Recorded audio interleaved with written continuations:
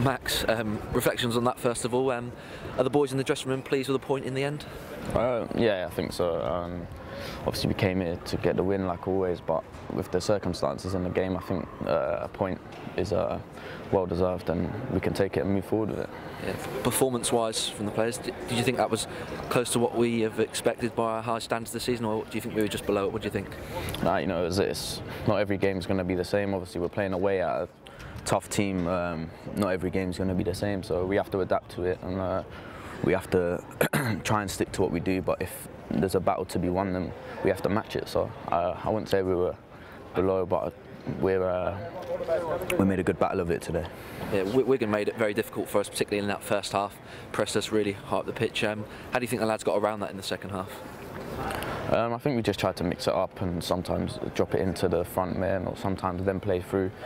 We just tried to mix it up, and second half I thought we were a lot better than the first half. Yeah, and the boss made a triple change with about 15 minutes to play and immediately reaped the awards because we got the goal, and a special moment for Timu Puki. He's the sort of guy you really want in that situation when you throw on goal, isn't it? Of course, yeah.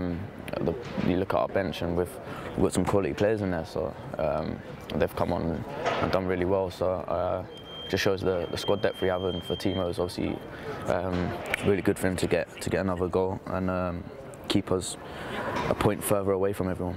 Yeah, and talking of that squad depth that we've got, how important is that going to be in the final 4 games that we've got coming up? And when you look at the next 2 games, they're in the space of 4 days, so we're going to need that squad depth, aren't we? Yeah, 100%. Obviously, we've got 2 games in 4 days. It's going to be tough again. Another away game away at Stoke on the Monday, so we're going to need the squad depth, and we're going to need everyone to play their part and get behind the team. So yeah.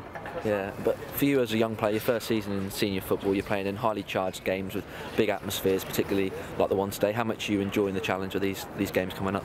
I'm loving it. I mean, you saw the away following today. You saw our fans turn out in numbers, and it just gives you that motivation and that boost to go out and play well. I think it was a good performance. I mean, we battled hard, and I'd like to think that they were okay with the game today, especially being a point further than everyone else from everyone else. Yeah, and you mentioned the support. I mean, they all got up. Most of them got up at 5 AM this morning. 5,300 of them here at Wigan to cheer the boys on. A lot of clubs don't get that sort of support, do they? No, not at all. I mean, we stayed back and gave the fans a good round of applause, which they deserved. They were here, they were loud. That's all we can ask for as players, and they do give you a massive boost and it gives you that extra 10% to go and get a goal back like we did in the game. So yeah, really thankful for the fans today. Yeah, when we got the equaliser, do you feel like there was only going to be one winner in the end? You did feel like we were proper close and pushing for that winner? Yeah, especially with some of the results we've had this season coming from behind, I definitely thought that we could go on and win it. So, but obviously it wasn't meant to be today. But like I said, we're a point further away from everyone, so I think we'll take it and move on. Yeah, and that stretches the unbeaten run now to, I think it's 10 unbeaten in the league. How confident do you think the boys are going into the final 4 games and the big run in?